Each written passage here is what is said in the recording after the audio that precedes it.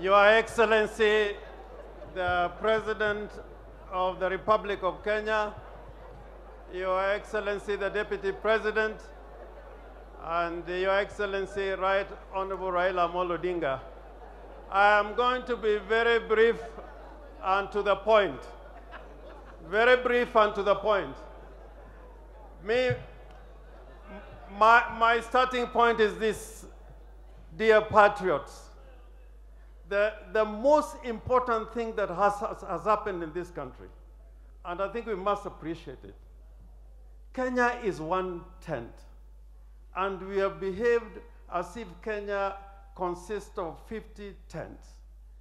The greatest lesson that is coming out of this experience is that this initiative has brought Kenya in one tent.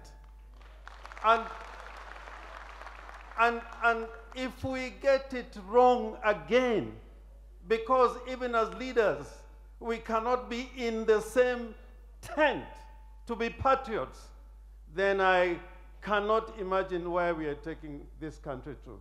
And therefore, I'm very grateful to His Excellency the President and Raila Amolo Odinga, because throughout from independence, we have behaved as if Kenya can never be in one tent.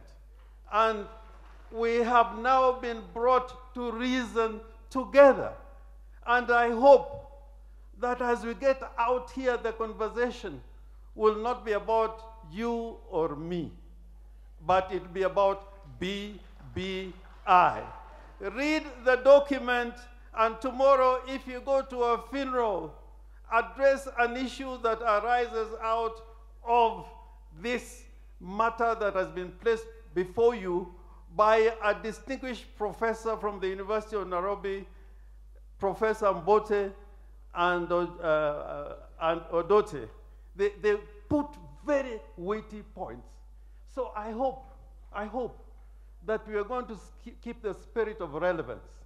You know, in the Kenyan debate, we like calling each other names. That is not what Kenya is. Kenya is about our problems, which has been referred to here. So I hope that as we live here, maybe there are some people who have never shaken their hands because we have differed. Today I'm going to shake your hand, my brother, my sister. If Raila Amolo Odinga and Uhuru can shake hands, why can't we not shake hands? Today is not a day to talk about what divides us. We should be talking about what unites us.